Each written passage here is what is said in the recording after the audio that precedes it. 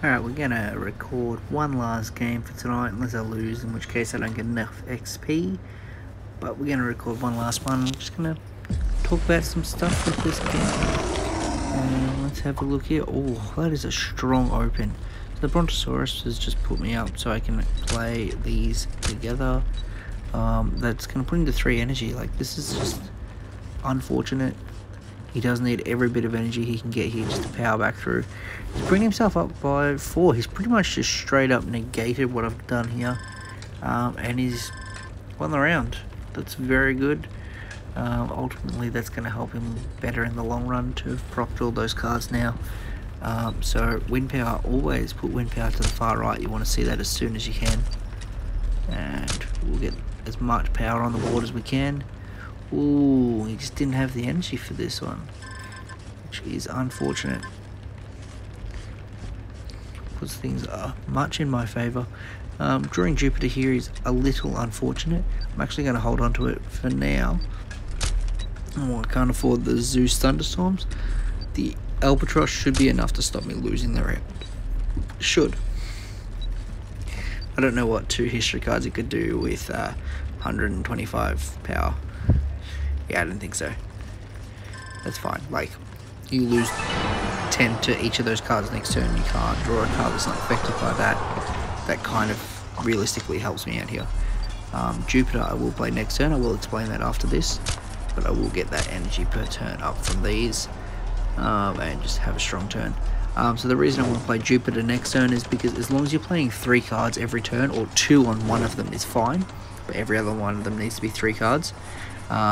Then it will come back to you at the start of not the water round but the next round. So you won't see it here, but you'll see it here. So we're going to put it in there now, and we're going to I'm actually just going to do this to hurt his field. Yes, it kind of makes my Jupiter useless, but I'm only playing it to put it back in my deck right now. So that's, that's fine. I don't mind that I've just wasted that 3 energy. I've hurt him far more than he's hurt me. And he was going to do a lot if I didn't do that there. But here we want that back in our deck as soon as possible. And we want this, because he's playing pretty hard here. But if this does go to space, so if this does go to round 4, I will see my Jupiter at the right time, providing I'm playing 3 cards a turn. Which I've already done my 2 card turn, so I do need to play 3 cards a turn for every turn from here on. So he's hoping things go well there, or or I win next round, and that's fine.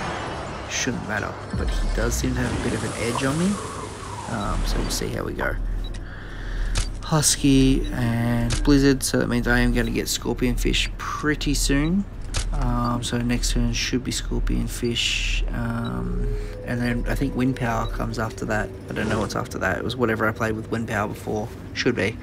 Ooh, he's playing boats with Carone. Oh no, not boats. Singular, not plural. There's still a really strong turn. He's actually probably going to beat me this round. That's fine. I will get the Jupiter for the start of next round. It's in space, which is my strongest element, because most of my cards are space. We're fine. Here's the Scorpion Fish that I said was coming. I'm not actually going to play it. That was an accident. But I do need to just drop some cards out of my hand. I need to be playing 3 cards a turn still. And applying pressure is good. Oh, I really should have played my Perseus there. That would have been beautiful. Wind Power, we're going to put it back in the deck. We're probably not going to go to round 5 here. I don't see it happening. But just in case, let's put the Wind Power on the board.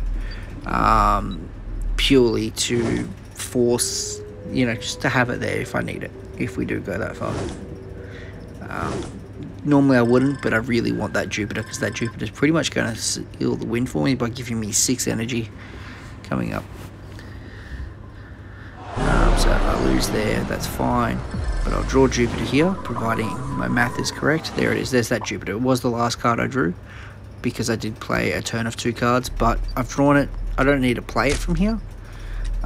The game will do the rest for me. He is doing his Egypt combo there, the Ramses and Tutankhamun. And I think that's either a Cobra or a Wolf. I haven't been paying too much attention to his deck, just mostly explaining, you know, the reasons for playing cards and when to play cards. That scorpion fish obviously is really good here. Yeah, it's husky, that's what I meant. I always say wolf, but it's a husky. Looks like a bit of a wolf, whatever. Why is it weak?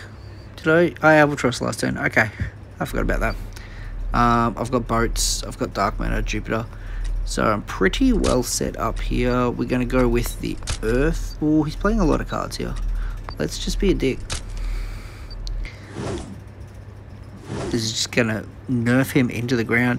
He's just spent a lot of energy on this turn. What, we got 4, 8, 3. That's huge. And he lost the round for 4. That's... I mean, he's got enough energy that doesn't matter. But it still feels good to just ruin his turn like that. This is the strongest turn I can play, and it will be my last turn. This isn't boats, it's an albatross, but that's still a Titanic. The Titanic's actually going to help me here. That's going to be what seals him in. I forget what his Egypt card is there, or history card. Oh, Nurse Shark, what a madman. Ooh, but he still played his Titanic, which kind of hurts him well more than it hurts me. But good job, man. It was a good game. It was really good for showing some examples of what to do and what not to do. So yeah, unfortunately he did play a singular boat, which if you play a singular boat into your opponent's boats, you're just helping them. But the biggest thing there was playing that Jupiter at the right time, making sure I get it back is just massive. So when you do play a card, as long as you are playing 3 cards a turn, you'll see it in 5 turns. Or 4 turns? Yeah, 4 turns from there. So 4 whole turns without that card before you get it back. And you can, for one of those turns, play just 2, but that means you are only getting that first card there on the far right. Hopefully this helps.